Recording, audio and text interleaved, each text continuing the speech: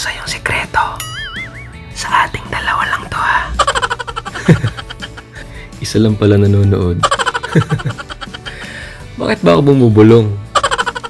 Kumusta guys? Welcome back to my YouTube channel. Ako ang inyong Kusinerong Arkitekto. Hindi tayo gagawa ng bahay dito guys dahil ito ay cooking channel. Uy, eto na nga. Linya ng chismosa. Ituturo ko sa inyo ang sikreto ni Manong Fishball sa sauce ng ating favorite street food na fishball, kikiam, at kwek-kwek. Ay, ang ingay. Sabi na nga atin-atin lang to eh. Kung gusto mong malaman kung paano gawin yan at malaman din kung ikaw na ang isa sa na-shoutout natin, just keep on watching.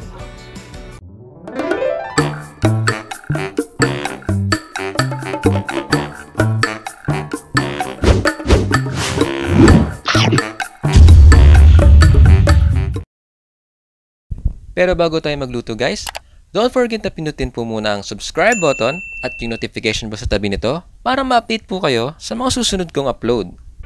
Eto na guys yung ating mga ingredients. Una, 4 cloves of garlic, minced. Next, 1 medium-sized onion, minced. 2 pieces red labuyo or red chili. Optional lang to guys kung gusto nyo lang ng may sipa ang inyong sauce. Next, 3 cups of water. 2 tablespoons cornstarch, 2 tablespoons of all-purpose flour. Guys, pwedeng 4 tablespoons ng cornstarch lang if wala kayong flour, or 4 tablespoons ng all-purpose flour. Pero guys, if purong cornstarch lang, pansin ko kinabukasan ay nagtutubig yung sauce natin, may lumulutang na kaunting tubig sa ibabaw. Kapag purong flour naman ay mas madaling mapanis. Pwedeng umabot ang sauce nyo ng 2 days or even 3 days, depende sa food handling nyo.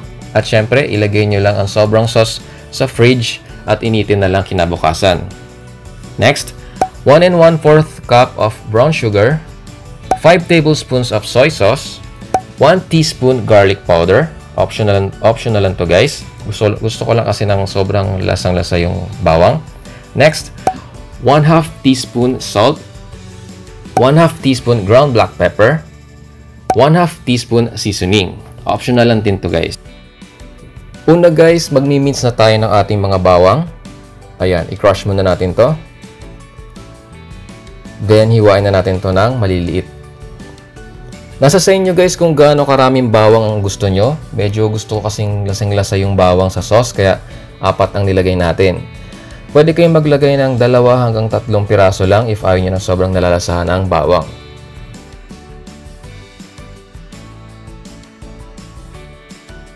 Ayan. Okay na to. Pagkatapos nyan, isunod na natin ang ating sibuyas. Ihiwain din natin ito ng maliliit.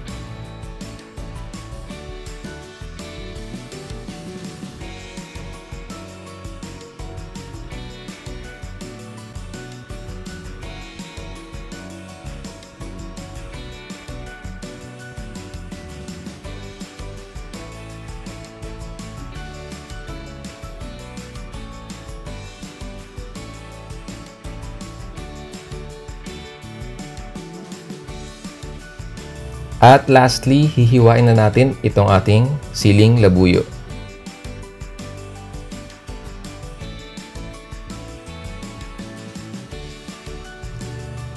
Next, gawin muna natin yung ating mixture para sa ating sauce. Una, sa isang bowl, naglagay tayo ng tubig.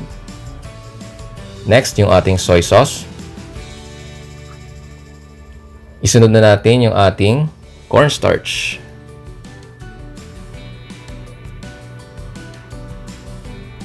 Yung ating all-purpose flour. Pagkatapos yan, ilagay na natin yung ating asin.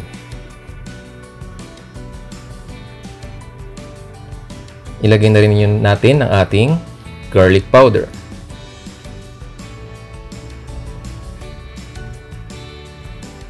Ilagay na natin yung ating seasoning.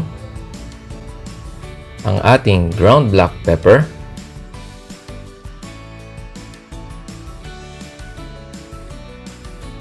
At ang ating asukal.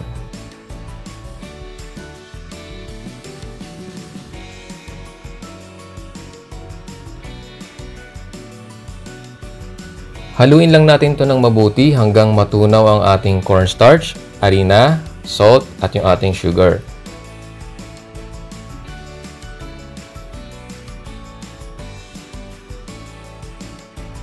Ayan, tunawin lang natin to. Make sure lang na wala na yung puti-puti o yung buo-buong harina at yung cornstarch.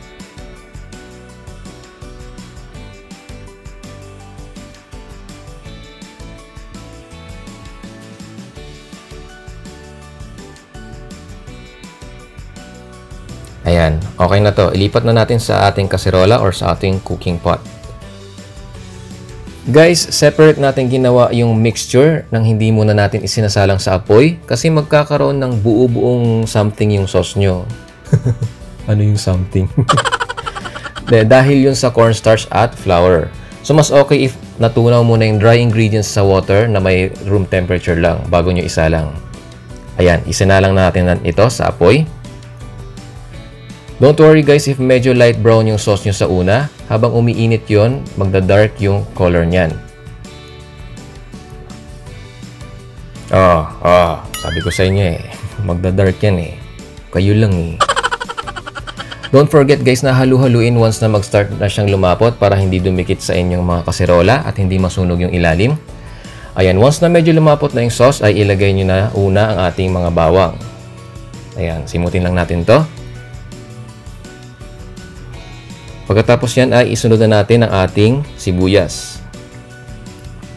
Guys, hindi na natin ginisa yung ating bawang at sibuyas kasi magkakaroon ng lulutang-lutang na mantika yung sauce nyo pagkatapos nito. Saka deep fried na nga yung mga isasawsaw natin dito sa sauce tapos gagawin pa nating mamantika yung mismong sauce. Gets nyo ba ako? Ayun, pakuluan nyo muna ng around 2 minutes para maluto yung bawang at sibuyas. Then next, isunod na natin ang ating mga sili.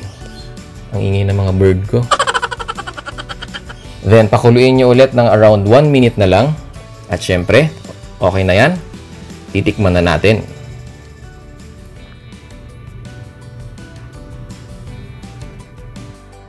Ow! Ang sarap. Ow! Sex bomb. Ay nako guys, ang sarap. Mayayakap mo si Manong Fishball sa sarap. Pwedeng-pwede na to guys sa business yung fishball. Ay, for sure, yung mga kalaban nyo nagtitinda ng fishball dyan, talong-talo dito sa sauce na to. Siyempre, hindi kumpleto ang sauce na yan kung wala ang partner nyang fishball at kikiam. Kaya magluto na tayo ng fishball at kikiam. Guys, kakatanong or kakausisa natin sa mga Manong Fishball mula noon bilang chismoso tayo. Joke lang. Kaya medyo nalaman natin ang karamihan sa mga ingredients ng sauce na to. Pero syempre, hindi nila sasabihin lahat ng ingredients pero kung magaling ang dila mo, kung magaling ang panlasa mo, for sure mahihimay-himay mo sa isip mo yung lasa at kung ano yung mga ingredients ng kinakain mo. Ayan guys, bago tayo magtapos, shoutout muna tayo. Shoutout kay GG or JJ. Hindi ko alam i-pronounce, sorry. Gigi, ayan, baka Gigi Mangusan. Pinanood niya yung ating kare-kare. Sabi niya, habang nanonood ako nito, tawa ako ng tawa. Thank you po for watching. Hinay-hinay po sa tawa, baka kabagan ka. Okay, wait. Pause muna tayo sa shoutout. Tuloy natin later. May naisip akong joke. Anong pagkakapareho ng fishball at ng ex mo? Di pareho silang hindi nagmamahal. Eto na guys, luto na ang ating original Manong Fishball Sauce. Kung nagustuhan nyo ang recipe video natin for today, please pakipindot po yung like button para malaman ko po if worth it ang effort ng inyong kusinerong arkitekto. At pakishare na rin po sa inyong Facebook or sa inyong Twitter. At kung hindi ka pa nakasubscribe, pakipindot na yung subscribe button. Ito naman parang hirap pindutin. Sa pilitan. At after mo mag-subscribe, pakipindot yung notification bell sa tabi nito at iset nyo sa all para ma-update ka every time mag-upload tayo ng bagong recipe video. I-follow mo na rin ako sa aking mga social media accounts na makikita mo sa description box below or sa end ng video na ito. Ayan, continue natin ang shoutout. Shoutout kay Choclin Anireguan. Pinanood niya yung ating dinengdeng na labong with saluyot. Sabi niya, haha, ayos to boss. Di nakaka-boring panoorin. Joker kasi si kuya. Ayun, thank you Choclin for watching. Shoutout din kay RR. Ito yung sabi niya. Sabi niya, ito yung pinakatotoong authentic pinakbet Ilocano sa buong YouTube. Yung iba makapag-post ng pinakbet Ilocano, pero ginigisa naman. Ayun, hanggang dun lang po. Medyo nobela po yung comment niya. Maraming salamat po RR for watching at sa comment. If hindi niyo pa napapanood yung video ko ng authentic pinakbet, ay search nyo sa aking channel. If may plan kayong magluto nito sa inyong family. Next, shoutout din kay Bising V. More Ilocano dishes please. Watching from Chicago, USA. Ayun. Thank you po for watching, Bising V. May diningding na labong na po tayo sa ating recipe at magluluto pa po tayo sa mga susunod na videos ng Ilocano dishes. Kaya abang-abang lang kayo guys. Next, shoutout kay Ma'am Cesa De Leon. Sabi niya, ang sexy naman ng boses mo. Hehehe. Thanks for this video. I was craving for pinakbet and now I finally know how to cook it. Ayun. Wow. Ang sexy daw ng boses ko. With view. Ayun. Thank you po Ma'am Cesa for watching. Ayan. Yun lang po muna ang shoutout natin for today. Sa next video ulit. Thank you for watching and see you on my next video.